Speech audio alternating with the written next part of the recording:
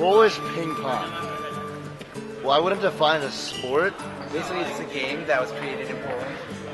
That's a better version of ping-pong. Yeah. Break down the game? All right, well, I guess you can have, there's no specific number of players you can have.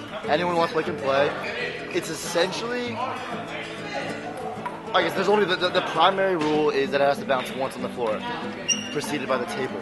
So no matter where you hit it, you can play any objects around. You can play off the wall. You just got to hit the floor once, and bam, you play. And you have to follow an order? Yeah, so there's a set order that is determined before you start.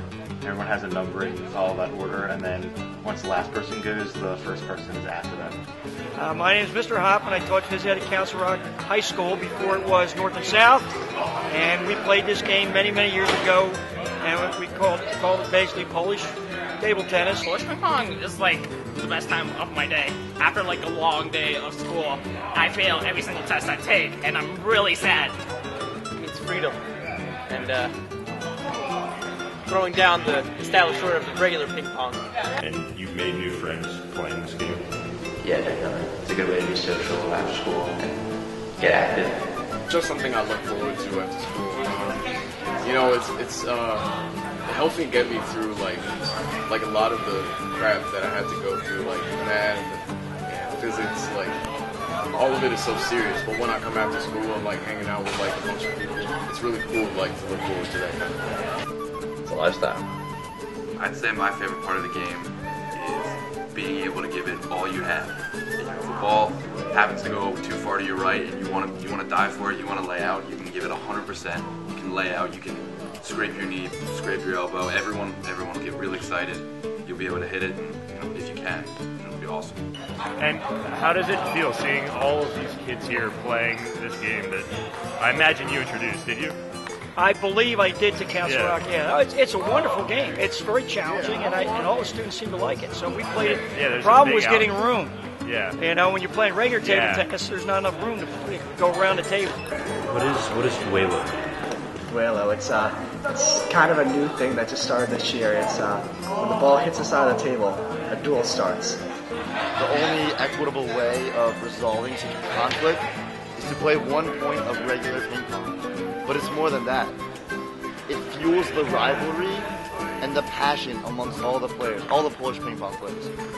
I guess there was some misconception. People thought duelo was Spanish for duel, but I found out today that it's pain. It doesn't mean pain. What's your favorite play? Favorite play is long ball. It's probably the long ball.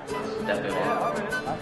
When you start to have a rally and it gets really far away from the table, so you just keep hitting it harder and harder and it gets farther away.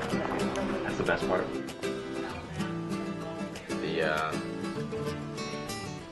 When the Andy game became a common term. It started out, the ball can only hit the ground once, it has to hit the table, you can only hit the ball once.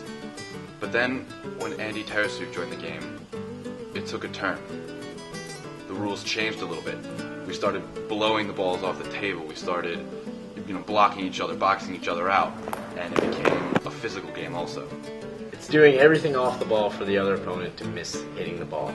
Your favorite moment that's happened in a game of Polish ping pong? I have to say, when I was running across the table to get the ball, and I had a casual backhand to get it back on the table, and I wasn't looking at it.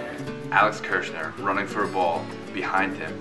He doesn't look at the ball. Alex Kirshner's behind the back, one-hand casual shot that went right back on the table. He doesn't react very casually. He just hits it behind his back, puts it on the table like it was nobody's business. You and your brother, you guys, you have a rivalry of Yes, sorts. we do. We have a sibling rivalry. Which one is the better? Oh, me, easily. Yeah, who's better, you or your brother? Definitely me. He talks, but we all know that I'm the better player. I know one of our biggest problems is we don't often have gym time. No. Like the volleyball season's approaching, and during that, it's going to be real tricky to find gym time. Absolutely. So, usually when they're away, like away games, that's when you can get the gym. Yeah. That's when you have to do that. Because I ran intramurals at North and South ever since I started teaching, and we've always had the same problems. Right. In the old days, this gym was intramurals from 2:15 to 3 o'clock. Right. You could not have any varsity practice at all till 3 o'clock. Polish ping pong is a great example of how a few friends one day just decided to stay after school and play. It started with like a handful of people and it grew to like one point we had like 30 people show up one day. Or more intramurals and after-school sports, would you participate? Yeah, absolutely. I think Polish ping pong is just the tip of the iceberg.